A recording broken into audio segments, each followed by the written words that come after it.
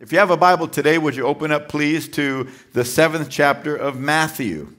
Matthew chapter 7. And I want to share what I was going to share a couple of weeks ago before the assassination attempt on Donald Trump. And I felt led to change my message and share along those lines. But now I want to get back to this because I believe God wants me to talk about this. I believe that there are people that are going through some tough battles. You may be going through a battle physically. You may be going through a battle financially. You may be going through a battle relationally. You may be going through a battle emotionally or mentally. You may be going through a battle with ministry. I mean, it could be any number of things in our lives, but nonetheless, some of these battles are tough battles. Some are not so tough, but some are tough. Some of these battles look like they're going to take us out. They look like they're going to overcome us. But did you know that we have a God that wants us to win battles? And did you know God is good at winning battles? Did you know Jesus is the victor? And he wants to give us victory. I think of 1 John 5:4 that says, "Now this is the victory that overcomes the world, our faith." And so the Lord is going to build our faith today. But here's what I want to do. I want to talk about winning tough battles. And I want to give you 5 keys to winning tough battles. 5 keys to winning tough battles. And let's start here in Matthew chapter 7 and listen to something that Jesus said. Let's start with what Jesus said in Matthew 7. And I'd like us all to read together verses 7 and 8 out loud. I'm reading from the New King James Version today. If you don't have the New King James Version with you, that's all right. There are a lot of good Bible versions. But just for the sake of us reading aloud, then if you'll follow along on the screen, that way we can all read the same words. Matthew chapter 7, verses 7 and 8, reading loudly and together. Let's read. "Ask, and it will be given to you. Seek, and you will find. Knock, and it will be open to you. For everyone who asks receives, and he who seeks finds, and to him who knocks it will be open." Now, this is Jesus talking. If you have a red letter Bible, then it's in red letters. That means Jesus said this. And how many of you believe Jesus is a liar? Good, nobody. I didn't even want to look just in case somebody raised their hand. Sometimes people are conditioned to raise their hand on anything you say. Raise your hand. Well, Jesus is not a liar. Jesus knows what he's talking about. He's not just giving us some pie in the sky, feel-good message. He's telling us the truth. And listen to what Jesus said. He said, "Ask, and it will be given to you." He didn't say might be, could be, should be. Sometimes, most of the time. No, what did he say? Ask and what? It will be given to you. Seek and what? You will find. Knock and what? It will be open to you. And then look at verse 8. If you didn't get verse 7, listen to verse 8. "For everyone who asks receives." For everyone who asks receives. Is Jesus a liar? You know, if we can't trust what Jesus said here, how can we trust what he said about going to heaven? Either everything he said is true, or we can't depend on anything he said. Isn't that true? Well, it is true. Everything he said is true. And we just need God to help us to understand. So Jesus said, "For everyone who asks receives, and he who seeks finds, and to him who knocks it will be open." So I'm going to give you 5 keys to winning tough battles. Are you ready for this? You might want to write these down. Key number 1, find out what God's word says about your situation. Find out what God's word says about your situation. Find out what God's word says about your situation. Why? Well, because God has a perspective on that situation. And if you know what that is, then you can align yourself to him and receive from him. But first you have to know what he thinks about it. In Isaiah 55:11, God says, "So shall my word be that goes forth from my mouth. It shall not return to me void, but it shall accomplish what I please and prosper in the thing for which I sent it." So God says, when I say something, I expect what I say to come to pass. So that's why we need to find out, well, what did you say? What did you say about what I'm going through? Jeremiah 1:12 is where God said, "You have seen well, for I am watching over my word to perform it." I'm watching over my word. Not everybody else's words. I'm watching over my word to perform it. Well, if God wants to perform his word, we need to find out what his word says. Isn't that right? In Psalm 119:89, the psalmist said to the Lord, "Forever, O Lord, your word is settled in heaven." Forever, O Lord, your word is settled in heaven. That means he's not going to change his mind. So we don't want to be in contradiction to his word. We want to find out, what is it that God's not going to change his mind about? What is it that God is committed to? What is it that he's determined to bring to pass? Numbers 23:19 says, God is not a man that he should lie, nor a son of man that he should repent. Has he said, and will he not do? Or has he spoken, and shall he not make it good? Well, the answer obviously is no, he will make it good. Yes, he will do it. Let me just give you an example about certain situations and what God's word says. For example, for being forgiven from your sins. Maybe you've done wrong in the past and you're not even sure God forgives you. So you have a guilty cloud hanging over your head. Or healing. You have sickness or some kind of a disease or illness or weakness in your body and you need physical healing. Well, here's one that hits both of those. Psalm 103 verses 2 and 3 says, Bless the Lord, O my soul, and forget not all his benefits, who forgives all your iniquities, who heals all your diseases. So how many of our iniquities does he forgive? All of them. All of them. The bad ones, the bad ones. The not as bad ones, the not as bad ones.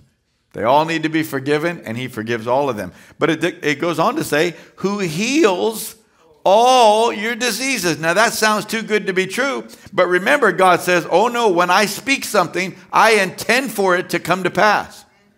Isn't that right? See, so he said right here, who heals all your diseases. And this is just one verse. There are many, like Exodus 15:26, where God's essentially said, if you'll obey me, Israel, then I won't put the diseases on you that I brought on Egypt to punish them, for I'm the Lord who heals you. I am the Lord who heals you. Or Isaiah 53:5, by his stripes we are healed. Right? See, we've got these verses in the Bible that tell us what God wants to do with regard to our physical bodies. Well, what about provision? Verses like Philippians 4:19, and my God shall supply all your need according to his riches and glory by Christ Jesus. Is that right? And my God shall supply all your need. I also like 3 John 2. Beloved, I would above all things, I pray above all things that you be in health, prosper and be in health, even as your soul prospers. So God doesn't just want us to prosper physically and financially and not prosper in our soul. He wants us to prosper physically and financially in conjunction or parallel to the prosperity of our minds and soul. Why? Because if you get these others ahead, then you'll just enjoy those others and not obey God. And the Lord doesn't want that. No, he wants us to get to heaven, not just be financially wealthy here. Somebody say amen. How many of you are glad God has priorities for our lives, and his priorities are better than sometimes ours are, often? Well, then deliverance. Some people need deliverance. Need deliverance from pornography. Oh, that's rampant today. That's rampant. There are many people who want to be delivered from pornography. Did you know God wants you to be delivered from pornography? And he knows you want to be delivered from pornography. See, and so we need to find out, well, what does the Bible say? Does the Bible say that God will help you? What about from alcoholism? What about from drug addiction? What about from depression? What about from anger, outbursts? What about from demons? You know, many people are dealing with demons. Now, many people are dealing with demons and they don't know it, but other people know it. I mean, they hear voices. Things are happening in their home. They feel things. They sense things. That's demonic. Does the Lord want us to be delivered from those things? Absolutely. I love the passage where the Bible says, for this purpose the Son of God was manifested, that he might destroy the works of the devil. Well, John 8:31 and 32 is where Jesus said, if you abide in my word, you are my disciples indeed, and you will know the truth, and the truth will make you free. See, so God wants you to be free. Just because he wants you to be free, that doesn't mean you're going to be free. You have to know how to win these battles. You have to know how to align yourself with the Lord. And that's what we're talking about here. How about guidance? You just need wisdom for decisions that you're making. You're making decisions in your own mind. The Bible says there's a way that seems right to a man, but the end is the way of death. Following what other people are doing instead of following God. But James 1:5 says, if any one of you lacks wisdom, let him ask of God, who gives to all liberally and without reproach, and it will be given to him. See, so there are scriptures in the Bible that tell us what God's will is for our situations. I'm just giving you a sample. But you can look these up. In fact, you can just Google and say, scriptures on healing, scriptures on financial provision, scriptures on, today it's at our fingertips. And you'll get various sites that have all kinds of scriptures. But find out what the scriptures are. How about restoration? You've lost things in the past. Investments have gone sour. Or you've lost your home. You've lost your car. You lost your marriage. You lost this, lost that. Well, Joel 2:25 says, so I will restore to you the years that the swarming locust has eaten. I will restore to you the what? Years. God says, listen, stick with me here and I'll restore. I'll restore. Okay, that's number one. Find out what God's word says about your situation. Here's key number 2. Get into a position to receive. Get into a position to receive.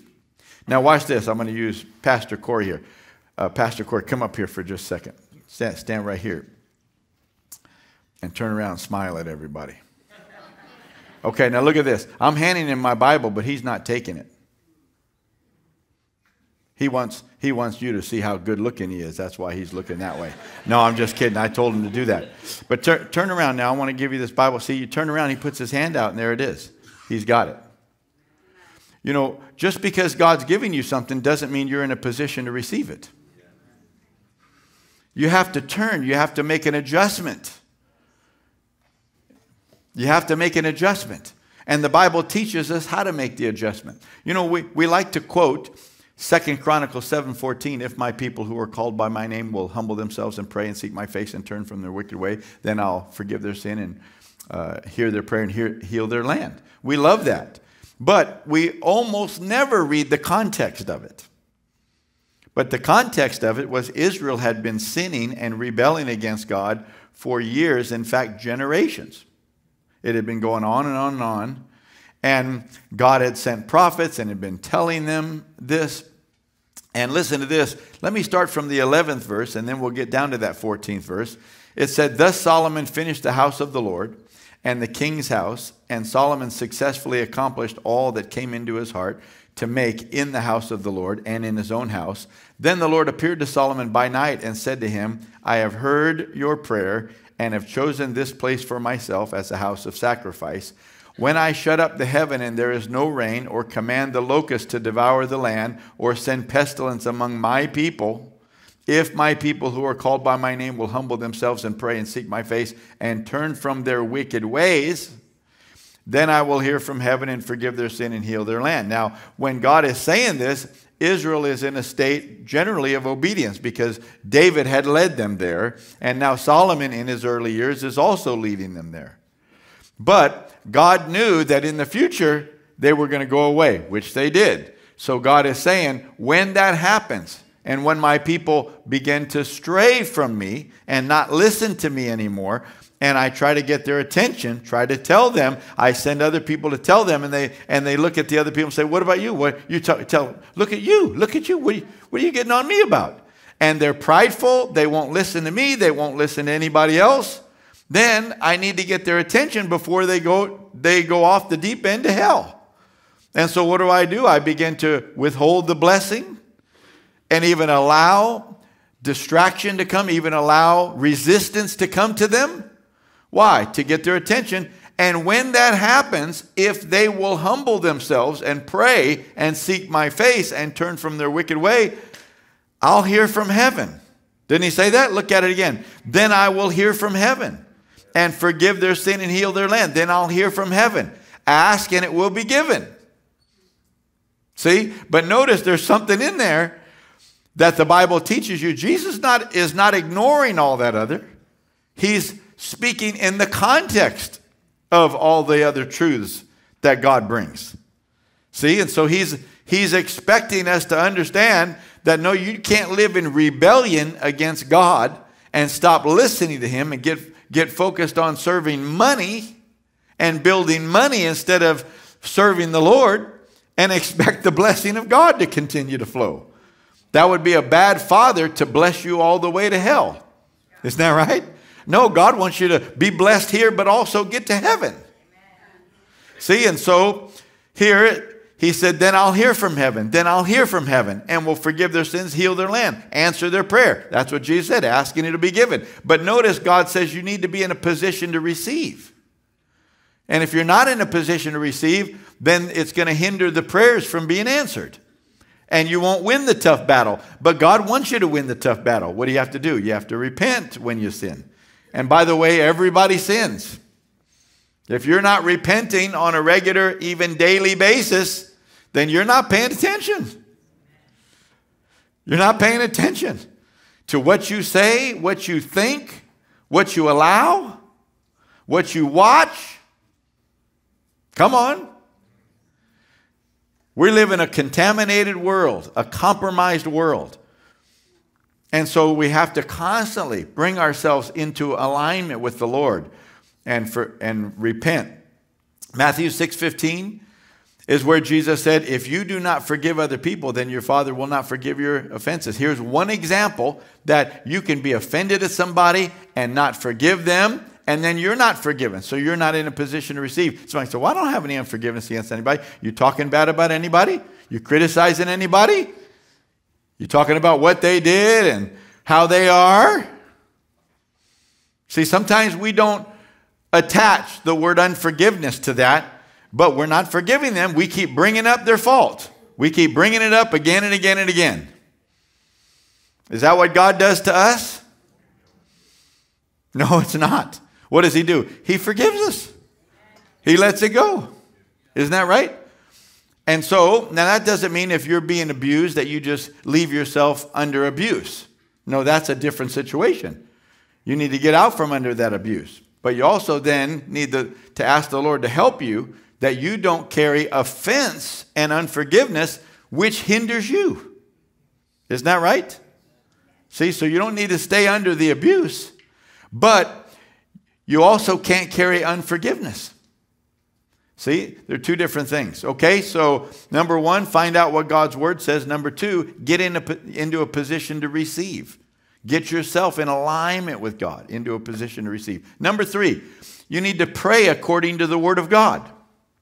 Don't just pray out of your own mind. Pray according to the word. Pray according to the word. In Isaiah 43:26, God said this, put me in remembrance. Let us contend together. State your case that you may be acquitted. Now this is God saying, put me in remembrance. Did I say something about this? Did I comment on this situation? Well, then come and talk to me about it. If you don't feel like you're getting what you should get based on what I've said, come tell me that. God is not offended. He appreciates it. He wants you to pay attention to what he said. Put me in remembrance. Let us contend together. State your case that you may be acquitted. So it's not disrespectful to come and to tell God, God, you said. And that's not happening right now. Lord, bring to pass what you said. God's not offended at that. He appreciates. He's saying, oh, you're paying attention to what I said now. That's good. Come, state your case. How many of you remember the story of Hezekiah? Hezekiah was a good king. But Isaiah came to Hezekiah by the word of the Lord. And God said, you go tell Hezekiah, put your house in order because you're going to die. You remember the story? And Isaiah started walking out, got out to the courtyard. And Hezekiah turned his face to the wall and began to call out to the Lord and say, Lord, You remember, I've tried to do good. I've tried to obey you all these years and not do evil, but do right things and such. And while he was still talking, God said to Isaiah, turn around, turn around, turn around, and go back and tell him I'm going to give him 15 more years. What did Hezekiah do? He put God in remembrance. He said, now you said it, if we're obedient, right?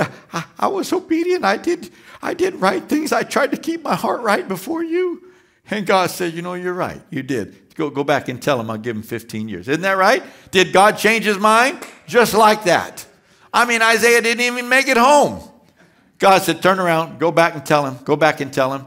See, but this is the tender-hearted God that we serve. This is the tender-hearted God. And in the middle of that conversation, you can also say, I know I've done wrong too, but Lord, I repent of that. Forgive me of that. I don't want to do that anymore.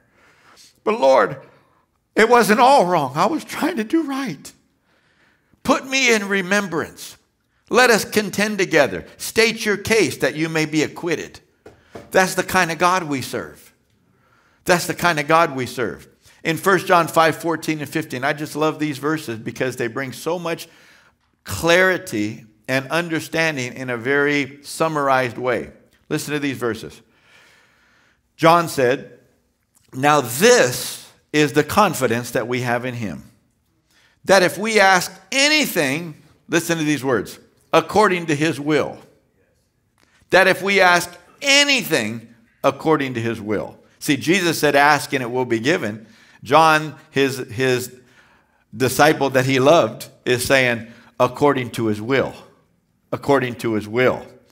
How many of you know if somebody comes and say, Lord, I just really want to marry Lucy. I love her. I mean, we love each other. And, you know, we finish each other's sentences. And she's just exactly what I'm looking for. But the problem is you're already married, Jack. You're married to Jane. No, you can't be asking for Lucy. That's not God's will for you to have Lucy. Amen? See, so when Jesus says ask and it will be given, he's not saying you can just ask for anything your flesh wants out of the will of God, and God will just be your, genie that comes out of a bottle and does it. No, that's not what he's saying. Jesus is talking in the context of the rest of the things that the Bible teaches. And John clarifies here, now this is the confidence that we have in him, that if we ask anything according to his will, he hears us. We can be confident about that. If we ask according to his will, he hears us. And watch this. And, verse 15, if we know that he hears us, we know that we have the petitions that we've asked of him. Can you see that? Wow. That's absolute, isn't it? I said that's absolute, isn't it? See, but we have to ask according to his will. Well, how do you know his will? Well, that's why we started with number 1. Find out what God's word says about your situation. Find out what God's word says. Find out the will of God. His will is his word. This is what he spoke to us. And it will not return to him void. He's not a man that he should lie. Isn't that right? He's watching over it to perform it. So this is his will. This is his will for our lives. And we need to pray according to the word. You know, when I was first learning these things, back about, let's see. It was about 40 years ago. When I was first learning these things, the Lord taught me in prayer to start like this. Lord, your word says. Lord, your word says. First thing I'm going to do is I'm going to say what his word says. Not because he forgot, but I'm bringing it to him. But I'm also helping my prayer to be aligned to that. Lord, your word says that by his stripes we are healed. So I thank you, Lord, that my healing is covered in what Jesus paid for. See? I thank you. So I receive this healing in Jesus' name. See, Lord, your word says. Lord, your word says. Start with, Lord, your word says. But you got to find out what the word says so you have something to say. Isn't that right? All right. I read Isaiah 55:11, so shall my word be that goes forth from my mouth. But let me read a little context to that. Because if you start in the 8th verse, Isaiah said this by the word of the Lord. It's God speaking. Here's what God said. For my thoughts are not your thoughts, nor are your ways my ways, says the Lord. For as the heavens are higher than the earth, so are my ways higher than your ways, and my thoughts than your thoughts. For as the rain comes down and snow from heaven, and do not return there, but water the earth, and make it bring forth and bud, that it may give seed to the sower and bread to the eater, so shall my word be that goes forth from my mouth. It shall not return to me void, but it shall accomplish what I please, and prosper in the thing for which I sent it.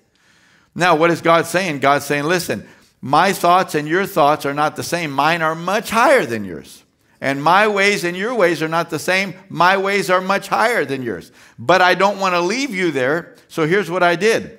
So as the rain comes down and snow from heaven and water the earth and make the earth do something it was not doing before, make it bring forth and bud, that it may give seed to the sower and bread to the eater, so will my word do that to you.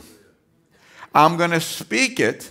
It's going to come into your ears and into your heart. And then what's going to grow inside are my thoughts.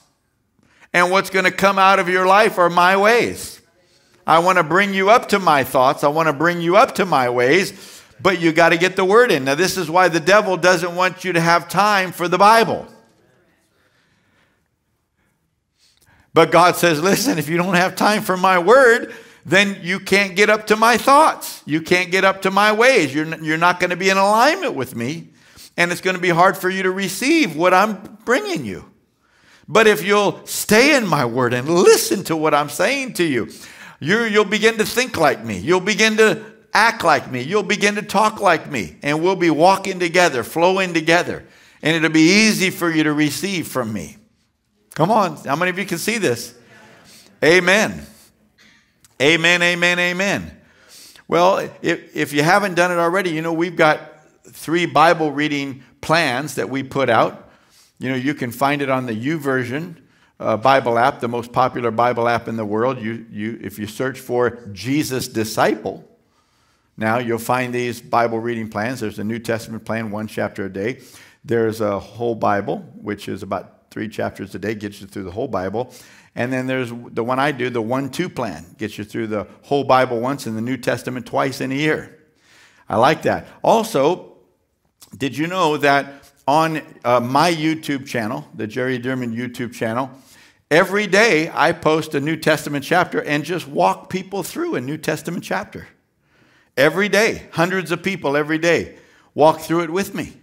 And so if you want somebody just to read it with you, I just read through a chapter and just share some insights every single day.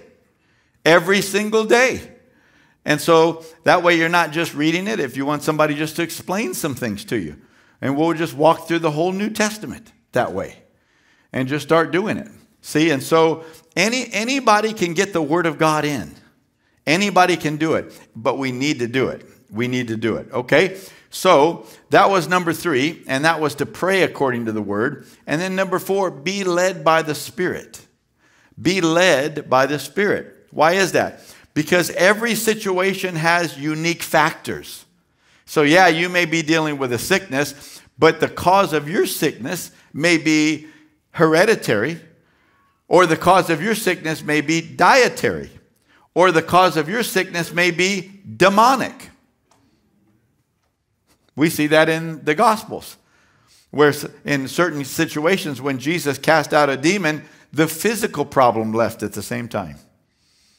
Is that right? Now, ultimately, they all come from sin and Satan, but some are directly attacks of the enemy, and others are hereditary or dietary or whatever. But nonetheless, every situation has its unique factors, and the Holy Spirit will lead you to know what to do.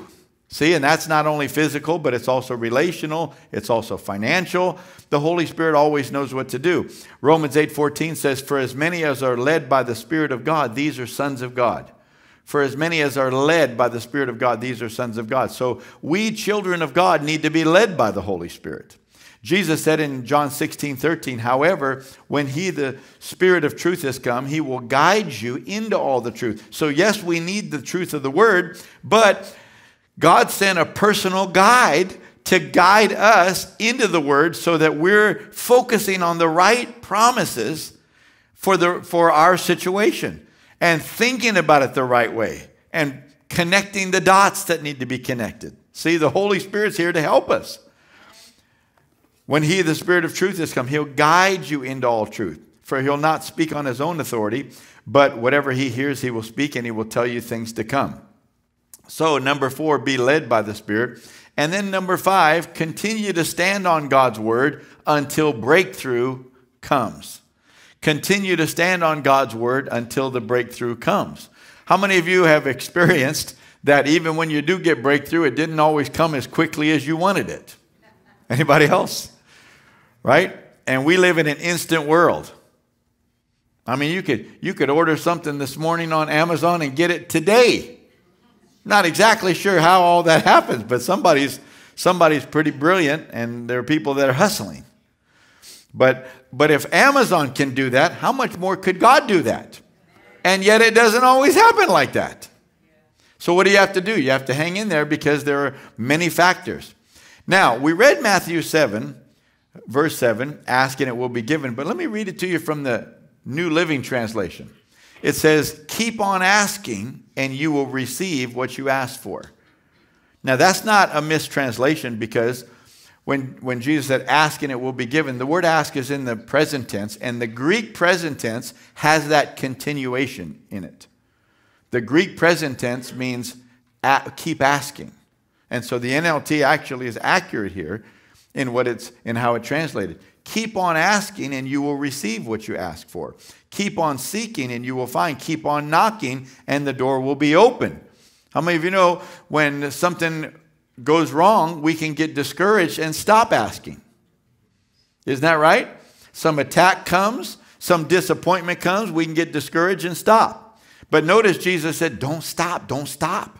Don't stop when those bad things happen. Stay with it, stay with it. You know, there's a little scripture in Proverbs that is one of the least encouraging scriptures in the Bible. And it goes like this: if you faint in the day of adversity, your strength is small. Well, thanks a lot, Lord. I appreciate that, you know. And we've all done that in various situations, isn't that right? We've all done that. Every one of us in situations. We fainted. We stopped pressing it. We stopped asking. We stopped sticking with it in the day of adversity. Why? We were discouraged. We lost heart. But Jesus said, keep on asking. Keep on asking. And you will receive. Now listen to this. I love this little parable that Jesus gave in Luke 18. In verse 1 it says, then he spoke a parable to them that men always ought to pray and not lose heart. Then he spoke a parable to them that men always ought to pray and not lose heart. That men always ought to pray and not lose heart. How long should we pray? Always. Always ought to pray and not lose heart. And now here's the parable. Verse 2. Saying, there was in a certain city a judge who did not fear God nor regard man. Now there was a widow in that city, and she came to him saying, get justice for me from my adversary. See, somebody had taken advantage of her, done her wrong. And she didn't have a husband to take up for, didn't have family. She's a widow, and so she's now coming to the judge. Get justice for me from my adversary. Verse 4. And he would not for a while. But afterward he said within himself, though I do not fear God, nor regard man. I don't care about anybody but myself. What that's saying. Verse 5. Yet, because this widow troubles me, I will avenge her, lest by her continual coming she weary me. So who's he thinking about? Himself. Himself. But he said, this lady, if she keeps coming, she's going to annoy me by continually asking. So I'm going to go ahead and get justice for her. I'm going to rule in her favor, which is right. But he said, I don't really care about her. But I don't want to be annoyed. So I'm going to give it to her. But then look at this, verse 6. Then the Lord said, hear what the unjust judge said. See, Jesus said he's an unjust judge. And yet, he gave her what she wanted. He's an unjust judge. And yet he gave her what she wanted because she persisted. Is that right? And Jesus said, hear what the unjust judge said, verse 7, and shall not God? Let me put something in parentheses here. The righteous judge, the just judge of all the universe, and shall not God avenge his own elect who cry out, notice this, day and night to him? Day and night to him? What does that mean? You're sticking with it. You're sticking with it. Who cry out day and night. Shall not God avenge his own elect who cry out day and night to him, though he bears long with them? In other words, though he puts up with our weaknesses, our sins, our rebellion, our disobedience. And Jesus said, even in spite of all that he puts up with you, shall not God avenge his own elect who cry out day and night to him, though he bears long with them? And notice Jesus answers his own question in verse 8. I tell you, he will avenge them speedily. I tell you, he will avenge them speedily. I tell you, he will avenge them. I tell you, he will avenge them. Who? Those of his who cry out day and night to him. I tell you, he will. Now, how many of you believe that Jesus knows the Father better than we do? Isn't that right? And Jesus, who knows us, is telling us, I'm telling you he will. I'm telling you he will. Don't you stop asking him. Don't you stop asking him. I'm telling you he will. Stay with it. Stay with it. Keep asking him. Keep asking him. I'm telling you he will. I know him. He will. Stay with it. Stay with it.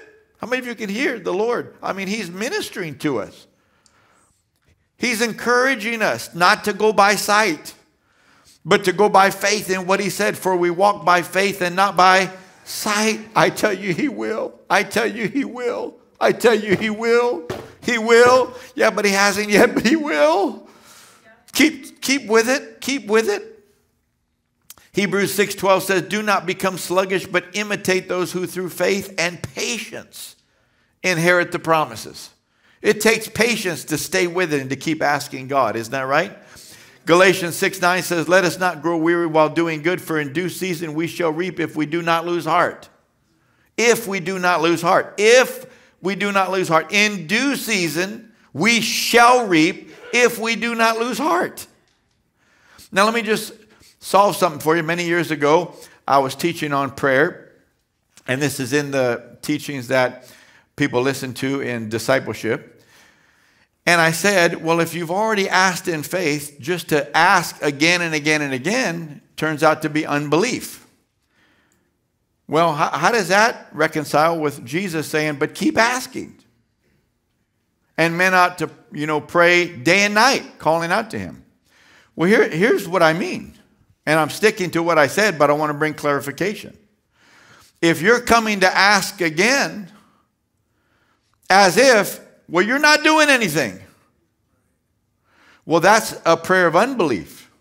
See, that means you didn't believe what you already prayed. But the Bible gives us the key here of how we can continually ask for the same thing, but stay in faith. And it's found in other places, but I love to go to Philippians 4:6. This is where the Bible says, be anxious for nothing, but in everything by prayer and supplication, watch this, with thanksgiving let your request be made known to God. With thanksgiving, let your request be made known. You're bringing the request back to him, but you're doing it with what? Thanksgiving. Why? Because you're not saying, I don't believe you, listen to me the first time. No, you don't have to deny him acknowledging the first prayer by bringing it up again, but you can do it with thanksgiving. So once you ask it and you believe you've asked in faith, then from then on, keep bringing it up until you receive it. But bring it up with thanksgiving. Lord, and I want to thank you for the breakthrough with our debt. Thank you that this debt is paid off. Oh, I thank you, Lord. You know, I brought that to you and I prayed, and I'm bringing it to you again with thanksgiving. Thank you, Lord, you paid this debt off.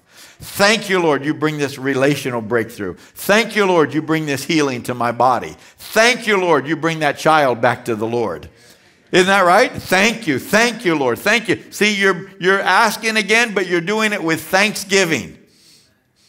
Amen? Can you see that? This is how you continually bring it to the Lord, but in faith.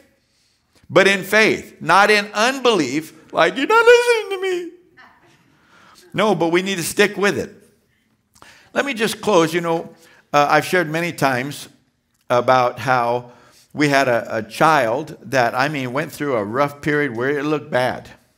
It looked like this child was going to end up in hell and ruin their life and everything else.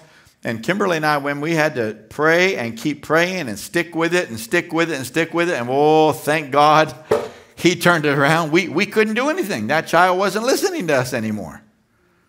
Wouldn't listen to anything we said. Demons had just gotten in and just deceived and sort of taken over the situation. But we have a promise where God says, all your children shall be taught by the Lord. And we just kept going back to the Word. What does the Word say? Oh, Lord, you said, putting him in remembrance. And thank God he turned it around. But let me just close with this. I remember listening to a very well-known healing evangelist. Somebody that was back during the healing revivals of the 40s and the 50s, 1940s, 50s, 60s and such. God was doing many healings all across our land. And he was one of those fairly well-known ministers. But he was also, I like to listen to him because he was also a pastor. So he went out and evangelized and such, but then there were seasons where God would put him in a church and he would pastor. It's easier to come to a church and to be a guest speaker and to pray healing and say, God will heal you, and to lay hands, and then you leave. Well, what about the people that they're not healed? See, pastors, we're here. We're not going anywhere.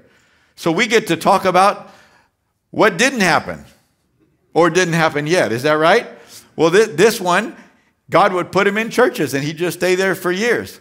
And so now you got to deal with the ones that didn't receive at least instantly. See, but I remember he was telling a story. He had pastored a certain church, and then God led him to go pastor a different church. And so years later, he came back to one of the churches that he'd already pastored.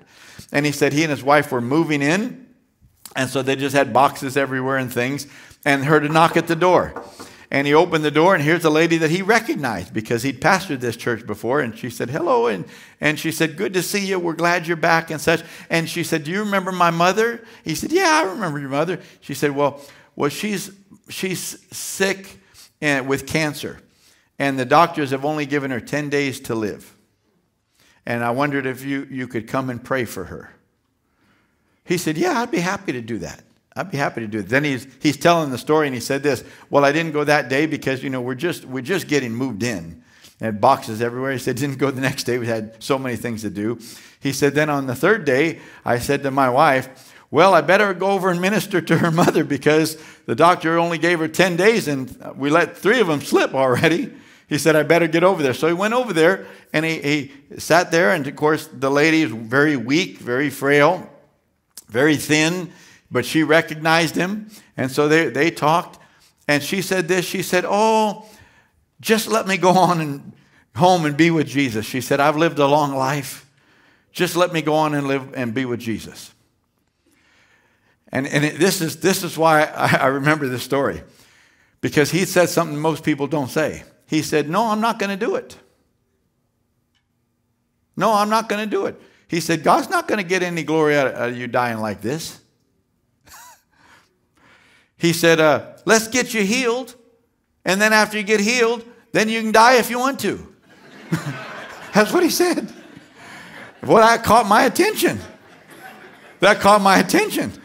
And so he said, we're just getting back to this church. I don't have a lot of appointments or anything. He said, so I just started coming back about every day and just opening the scriptures with her and sharing what the Bible said about healing.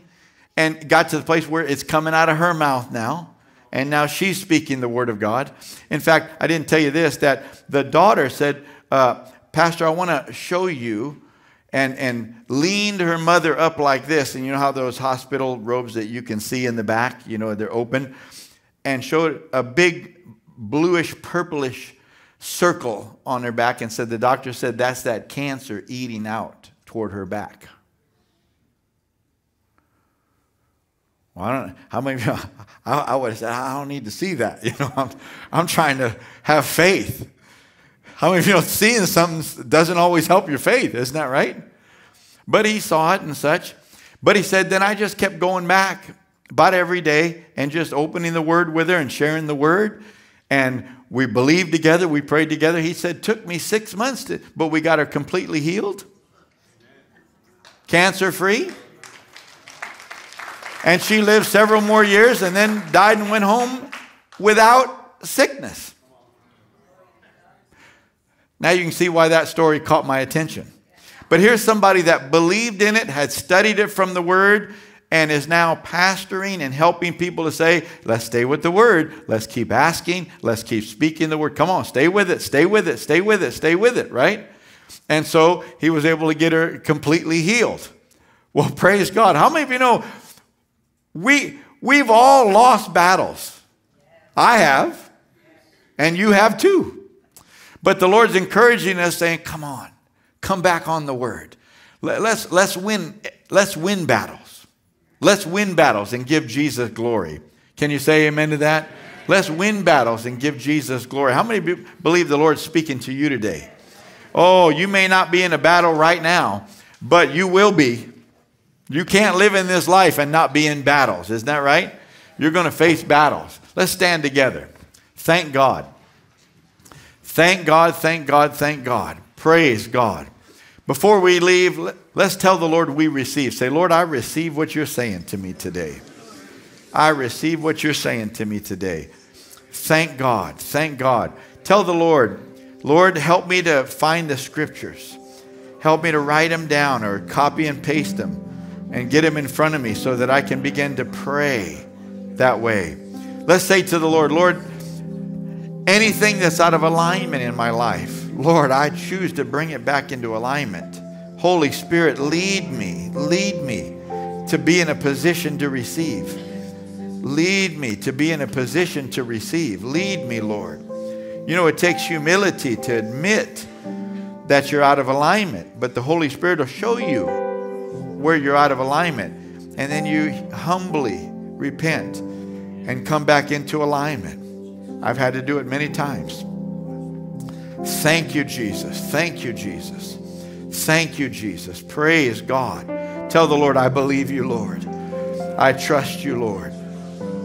I trust you, Lord.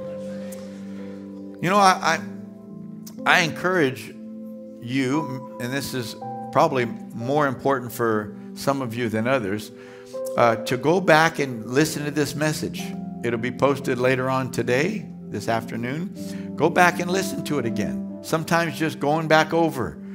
If the Lord's speaking something to you, just hearing it doesn't do anything. We need to hear and we need to put into practice what the Lord is saying. We need to walk this out. Isn't that right? Follow through with these things the Bible teaches us. And then we'll see victory. I believe we're going to see some victories over some tough battles out of this message in this service today. Amen. Amen. And that includes people watching online. Absolutely. Absolutely. Thank you, Lord. Thank you, Lord. So in Jesus' name, Lord, I pray that you lead each person to take the time and to walk through these things so they can receive and give Jesus glory and share with others the goodness and faithfulness of our God. In Jesus' name. And if you agree with that, would you say amen? Can we clap in agreement today? Amen.